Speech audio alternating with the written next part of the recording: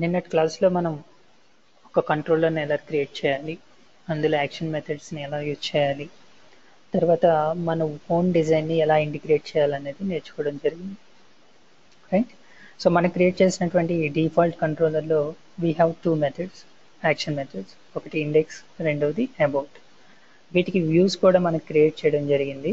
Whereas ఇండెక్స్లో మనం design complete చేసాం, but అబౌట్లో just we created and left it empty, అంటే nothing. మీరు ఇప్పుడు రన్ చేస్తే ఏమని చూపిస్తుంది మీకు, జస్ట్ డిఫాల్ట్ కంట్రోలర్లో అబౌట్ అని చెప్పేసి ఒక హెడ్డింగ్ కనిపిస్తుంది. అయితే ఈరోజు మనం ఏం నేర్చుకుంటున్నాం అంటే రేజర్ ఇంజిన్ గురించి, దాంతో మనం ఎలా వర్క్ చేయొచ్చు అనే దాని గురించి స్మాల్ టిప్స్. హార్డ్లీ ఒక 10 to 15 minutes ఉంటుంది. బట్ ఇవన్నీ ఏంటంటే మనకి బేసిక్స్ అనమాట. ఇక్కడ మనం అంత క్లియర్గా చెప్పుకునేది మీకు తెలియదు అంటూ ఏది ఉండదు. అన్నీ మనం ఎక్కడ నేర్చుకున్నాం, C#లో నేర్చుకున్నాము. బట్ ఈ రేజర్ ఇంజిన్లో మనం ఎలా ఇంటిగ్రేట్ చేయొచ్చు అన్నది ఈరోజు మనం తెలుసుకుందాం. ఫస్ట్ ఆఫ్ ఆల్ మీరు ఇక్కడ చూసినట్లయితే వీఆర్ ఇన్ అబౌట్ పేజ్. అయితే దీనికి లేఅవుట్ అప్లై చేసి ఉంది. అంటే ఎలా చెప్పగలుగుతున్నాం, we have your menu, photo, these things. In case suppose me పేజ్కి layout అవసరం లేదు అనుకుంటే యూ కెన్ ఇక్కడ ఈ లేఅవుట్ అనే ఆప్షన్లో నల్లని మీరు ఇంటిమేట్ చేయొచ్చు. అంటే ఈ పేజ్కి లేఅవుట్ లేదు అని చెప్పేసి మనం సర్వర్కి చెప్తున్నాం అనమాట. రైట్. మీరు ఇప్పుడు రన్ చేస్తే just you can see only about, ఇంకా అంతకు మించి మీకు ఏమీ కనిపించదు. ఇంతకుముందు ఏం కనిపించినాయి మీకు, menu, then about, then photo, ఇవన్నీ కనిపించినాయి. But this time simply about. ఇలా నేను ఎంటీ పేజ్ ఎందుకు తీసుకున్నాను అంటే ఇక్కడ మీకు నేను సంథింగ్ లైక్ మీకు ఏం చూపిద్దాం అనుకుంటున్నానంటే razor ఇంజిన్లో how to right the code. Now సింపుల్గా మీరు ఒక వేరియబుల్ని ఏదైనా డిక్లేర్ చేయాలనుకున్నారు, అప్పుడు ఏం చేస్తారంటే you can declare like this ఇంట్ ఏ. కానీ ఈ వేరియబుల్ మీరు ఫర్దర్ ఉపయోగించాలనుకుంటే యూ కెన్ నాట్ యూస్. ఇటువంటి సిచ్యువేషన్లో ఏం చేస్తారంటే ఒక ఓపెన్ మెథడ్ ఆల్రెడీ మనకి ఇక్కడ క్రియేట్ చేసింది, ఓకే, ఒక బ్లాక్ అనమాట. ఈ బ్లాక్ని క్రియేట్ చేయాలి. అయితే రేజర్ ఇంజిన్లో ప్రతిదీ కూడా అంటే డైనమిక్ థింగ్స్ అన్నీ కూడా @ స్టార్ట్ అవుతాయి. అంటే మీరు ఒక బ్లాక్ క్రియేట్ చేయాలన్నా, ఒక కండిషన్ రాయాలనుకున్నా, లేకపోతే ఒక వేరియబుల్ని ప్రింట్ చేయాలనుకున్నా కంపల్సరీగా దాని ముందు ఏం చేయాలి, @ అనేది ఉండాలి. సో ఇక్కడ నేను ఏం చేశానంటే ఒక ఎంప్టీ బ్లాక్ ఒకటి క్రియేట్ చేశాను. సో ఇక్కడ నేను ఏం చేస్తున్నానంటే ఇంట్ ఏ ఈక్వల్ టు 10 అని చెప్పేసి డిక్లేర్ చేస్తున్నాను. Now remove this. I want to print the A value. ఎలా ప్రింట్ చేస్తాం, so simple value of A is. Now ఇక్కడ C#లో అయితే మన కన్కాటినేషన్ వాడతాం, అయితే C# ఫర్ ASP.NET అయినా సరే. కానీ ఇక్కడ ఏం చేస్తారంటే వెరీ సింపుల్గా @ ఏ అని చెప్పేసి ఇస్తే సరిపోతుంది. ఇప్పుడు సపోజ్ మీరు ఇక్కడ @ తీసేస్తారనుకోండి, ఇట్ విల్ ప్రింట్ ఏ, ఆ ప్లేస్లో మీకు ఏ అనే లెటర్ కనిపిస్తుంది. బట్ @ పెట్టినప్పుడు ఏమవుతుందంటే అందులో ఉన్నటువంటి వాల్యూ అనేది మీకు ఇస్తుంది. Let's see. ఇక్కడ చూసినట్లయితే మీరు వాల్యూ ఆఫ్ ఏ ఈజ్ 10 అని ఉంది. ఇన్ కేస్ మీరు సపోజ్ ఏని బోల్డ్లో పెడదాం, బోల్డ్ థిక్గా పెడదాం అనుకున్నారు, వెరీ సింపుల్. ఏం చేస్తారు, ఈ ఏకి అటువైపున బోల్డ్ టైప్ ఇస్తాం. రైట్. ఇక్కడ ఏ అని ఇస్తాం, ఆటోమేటిక్గా ఏమవుతుంది, ఆ ఏకి బోల్డ్ అప్లై అయిపోతుంది. అంటే ఇక్కడ మనం ఏం నేర్చుకుంటున్నాం అంటే HTML వ్యూలో ఉన్నటువంటి HTMLకి డైనమిక్గా వాల్యూస్ని ఎలా అపెండ్ చేయొచ్చో తెలుసుకుంటున్నాం. రైట్. ఇప్పుడు ఇదే ఎగ్జాంపుల్ నేను ఏం చేస్తున్నా అంటే ఐఎమ్ టేకింగ్ అనదర్ వేరియబుల్ ఇంట్ బి ఈక్వల్ టు ఫ్రమ్ 50. ఇప్పుడు నేను ఏం చేస్తున్నా అంటే ఇక్కడ I want to display edition of A and B is A+B ఇక్కడ చూపించాలనుకుంటున్నాను. సో పైన చెప్పిన ప్రకారం మన ఇక్కడ @ ఏ దెన్ ప్లస్ @B అని రాసాం. సో మీరు రన్ చేస్తే ఇక్కడ అవుట్పుట్ ఏమొస్తుంది మీకు, ఇన్స్టెడ్ ఆఫ్ 25 బదులుగా ఇది ఏం చేస్తుంది మీకు 10 + 15 అని చూపిస్తుంది. ఎందుకు అంటే రేజర్ ఇంజిన్ ఎలా ట్రీట్ చేస్తుందంటే అట్ ద రేట్ ఉన్నప్పుడు then it will give you the value. ఇమీడియట్గా మీరు ఒక స్ట్రింగ్ లాంటిది ఇచ్చినప్పుడు అది it cannot treat it as a arithmetic operator. దాన్ని ఏమనుకుంటుంది అంటే అది స్ట్రింగ్ వాల్యూని అనుకుంటుంది, స్టాటిక్ కంటెంట్ అనుకుని చూపించేస్తుంది అనమాట. అంటే ఈ సిచ్యువేషన్లో మీకు 25 రావాలంటే you need to do some additional step. అదేం చేయాలి అంటే సో ఎట్ ద రేట్ తర్వాత you need to mention the scope ఇలా పెట్టవలసి వస్తుంది. అంటే అప్పుడు అది డైనమిక్ బ్లాక్ అనమాట. సో ఏ వాల్యూని తీసుకుంటుంది, బి వాల్యూని తీసుకుంటుంది, ఎడిషన్ చేసి మనకి చూపిస్తుంది. అయితే మీరు అవుట్పుట్ చూడండి, ఇవన్నీ కూడా ఒకటే లైన్లో వస్తున్నాయి కదా. ఇఫ్ యూ వాంట్ దీన్ని కింద లైన్కి తీసుకొద్దాం అనుకున్నట్లయితే సింపుల్గా ఇక్కడ ఏం చేస్తారు, make it break. So next output ఏమొస్తుందంటే మనకి నెక్స్ట్ లైన్కి వచ్చేస్తుంది అన్నమాట. రైట్. సో ఈ విధంగా మనం ఒక డైనమిక్ ఆపరేషన్స్ అయినా సరే చేయొచ్చు. ఇంకా బ్రీఫ్గా అంటే ఇక్కడ ఏ వాల్యూని బి వాల్యూని కూడా నేను డైనమిక్గా తీసుకురావాలనుకుంటున్నాను. ఏం చేస్తారు, జస్ట్ కాపీ దిస్. ఈ ఏ ప్లేస్లో నేను ఏం చేస్తాను, @a అని ఇస్తాను. బి ప్లేస్లో @b అని ఇస్తాను. అంటే ఏ వాల్యూ డైనమిక్గా వస్తుంది, బి వాల్యూ డైనమిక్గా వస్తుంది, ఎడిషన్ కూడా ఎలా వస్తుంది అంటే మనకి డైనమిక్గా వస్తుంది. అంటే మీరు ఇక్కడ జస్ట్ అర్థం చేసుకోవాల్సింది ఏంటంటే in the middle if you want you can display the dynamic values also. Okay, ఈ విధంగా డిఫరెంట్ స్టైల్స్లో మన రిక్వైర్మెంట్ని బట్టి ఆ డైనమిక్ వాల్యూస్ని రేజర్ ఇంజిన్లో మీరు ఇంటిగ్రేట్ చేయొచ్చు. అయితే దీని తర్వాత నేను ఇప్పుడు తీసుకునేది ఏంటంటే ఒక స్మాల్ ఇఫ్ కండిషన్ తీసుకుంటున్నాను. కండిషన్ ఎలా రాయొచ్చు ఈ సిచ్యువేషన్ మనకు అవసరమైతే ఏం చేస్తాము, బేసికల్గా ఇప్పుడు సపోజ్ ఇక్కడ ఇంటి ఏ బి అని ఉంది. ఇప్పుడు ఈ రెండిట్లో పెద్దది అంటే I want to find out the biggest value. Normal logic ఇంటి సి ఈక్వల్ టు ఏం చేస్తారు, ఏ గ్రేటర్ దెన్ బి అయితే then make it as a, లేకపోతే బి. ఈ విధంగా మనం ఏం చేస్తాము, బిగ్గెస్ట్ వాల్యూని ఫైండ్ అవుట్ చేస్తాం. అయితే దాన్ని రేజర్ ఇంజిన్లో ఎలా కంప్లీట్ చేయొచ్చు.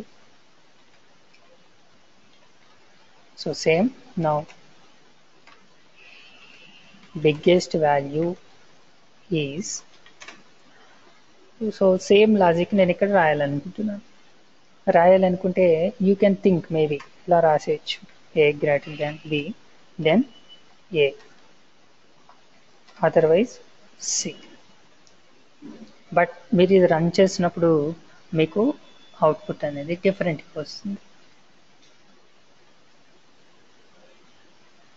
ఎందుకు అంటే సో ఇంతకుముందు మనం A+B చేసినప్పుడు ఎటువంటి అంటే ఏ విధంగా అయితే రేజర్ ఇంజిన్ అండర్స్టాండ్ చేసుకుందో ఇక్కడ కూడా అలాగే చేసుకుంటుంది. సో ఇప్పుడు దీనికి మీరు అప్లై చేయాలంటే ఏం చేయాలి, సింపుల్గా దీనికి ఇక్కడ స్కోప్ని డిజైన్ చేయాలి. రైట్. ఇప్పుడు ఏం చేస్తుంది, ఏ పెద్దదైతే ఏ వాల్యూని ప్రింట్ చేస్తుంది, బి పెద్దదైతే బి వాల్యూని ప్రింట్ చేస్తుంది. Make it as B. Right. ఒకసారి రన్ చేద్దామా. Just try to understand the difference. ఆ చివరిలో టెర్మినేటర్ కూడా అవసరం ఉండదు. టెర్మినేటర్ కూడా ఏం చేసింది, అది ఒక స్టాటిక్ కంటెంట్ కింద తీసుకుని దాన్ని ప్రింట్ చేసేస్తుంది.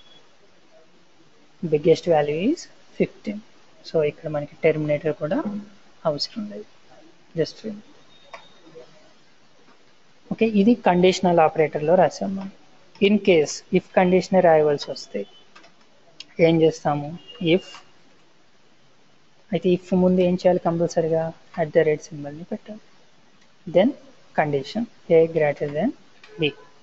అయితే C#లో మనం నేర్చుకునేటప్పుడు సింగిల్ లైన్ ఉంటే అక్కడ బ్లాక్ ఇవ్వడం అంటే ఈ స్కోప్ ఇవ్వడం అనేది ఆప్షనల్ కింద చెప్పుకోవడం జరుగుతుంది. అయితే ఈ రేజర్ ఇంజిన్లో అంటే వ్యూలో రాసేటప్పుడు మాత్రం కంపల్సరీగా స్కోప్ అన్నది ఉండాలి. ఇంకొకటి ఏంటంటే డైరెక్ట్గా మనం ఇక్కడ ఏ ఈజ్ బిగ్ వాల్యూ అని రాయలేం. కంపల్సరీగా it should be with in a tag. ఆ ట్యాగ్ యాంకర్ ట్యాగ్ అవ్వచ్చు, లేకపోతే బోల్డ్ అవ్వచ్చు, ఇటాలిక్ అవ్వచ్చు, లేకపోతే స్పాన్ అవ్వచ్చు, డివ్ అవ్వచ్చు, మీ రిక్వైర్మెంట్ని బట్టి.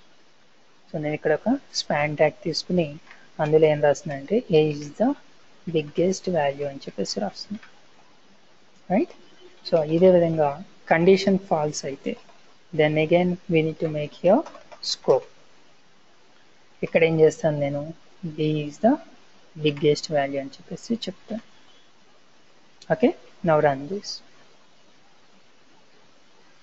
Just try to understand the difference between the normal traditional ASP.NET and Razor Engine, right? So ఈ విధంగా రాయొచ్చు. Now I want to print here this one. దీన్ని ప్రింట్ చేద్దాం అనుకుంటున్నాను with the help of loop. అంటే conditions మీరు remaining if else if switch what ever it may be మీరు simple ఇదే విధంగా కంప్లీట్ చేసేయచ్చు, no doubt it all. So తర్వాత ఇప్పుడు మనం ఇక్కడ నేర్చుకునేది ఏంటంటే how to use loops, right? So దీన్ని ప్రింట్ చేయాలంటే మనకి ఏం తెలియాలి, లూప్ అనేది కంపల్సరీగా వాడాలి. సో ఇక్కడ నేను ఈ ఇంప్లిమెంటేషన్ మీద నేను అంత కాన్సన్ట్రేట్ చేయట్లేదు. సో ఫర్ ముందు మనకి ఏం కావాలి, @ కావాలి, రైట్? నౌ int I = 1, ఇదంతా మీకు తెలిసిన లాజికే. I <= 5, then I++. ఈ ఫర్ లూప్లో again we need to right another loop. So ఇలా లూప్ రాసేటప్పుడు again not required to mention here @ right? So ఎందుకు అంటే వీఆర్ ఇన్ బ్లాక్. అది ఫర్ ఎగ్జాంపుల్ ఇక్కడ మీరు ఏదైనా ప్రింట్ చేయాలి, I want to print here C. So ఇక్కడ మీరు C అని ఇవ్వలేరు, కానీ ఈ స్పాన్ బయటకు వచ్చి you can access the C, ఎందుకంటే వీఆర్ ఇన్ మెథడ్. బట్ ఇక్కడ వచ్చేటోటికి మెథడ్ దాటేసి మనం బ్లాక్లోకి వచ్చాం, రైట్? సో ఆ డిఫరెన్స్ కూడా మీరు అర్థం చేసుకోవాలి. తర్వాత int j = 1, then j <= I, then j++, right? ఇక్కడ మనం ప్రింట్ చేయవలసింది జేని ప్రింట్ చేయాలంటే we need to mention here j. తర్వాత స్పేస్ కావాలి. స్పేస్ మనం C# అయితే ఏం చేసాం, జస్ట్ ఇలా స్పేస్ ఇచ్చేస్తాం, రైట్? కానీ ఇక్కడ అలా కుదరదు. What we need to do, ఏం చేయాలి, we need to take here span, and స్పాన్లో నేను NBSP పెడుతున్నాను, లేదా స్పేస్ అయినా పెట్టుకో, that is up to you. NBSP అనేది non breakable space, HTML tag అన్నమాట, కోడ్, దాన్ని ఇక్కడ ఇవ్వడం జరిగింది. సో ఇన్నర్ లూప్ అయిపోయిన తర్వాత what we need to do, new line అనేది ప్రింట్ చేయాలి కదా. సో దానికోసం నేను ఏం చేస్తాను అంటే బ్రేక్ తీసుకుంటాను. So completed. అంటే ఈ విధంగా మనం ఫర్ లూప్ను కూడా ఇక్కడ ఉపయోగించవచ్చు. Run this.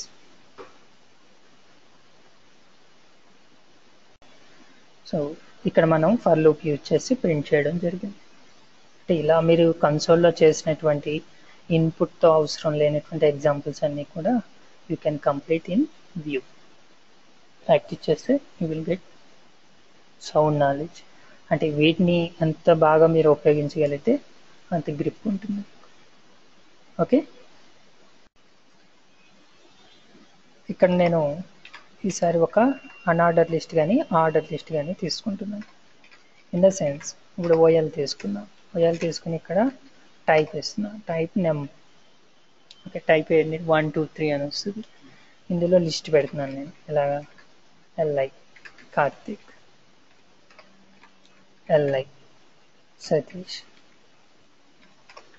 LI some Gopi, right?